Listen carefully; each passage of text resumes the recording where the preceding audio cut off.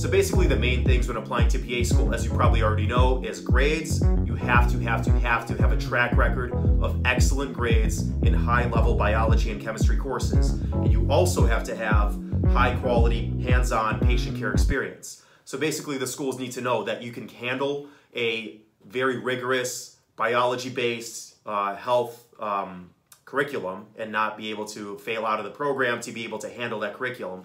And also you're good hands-on, you're trainable, you're good with patients, you're going to be able to handle the second year of PA school, which is basically all hands-on, all patient care. So you have to have both of those things and a track record of being good at both of those things.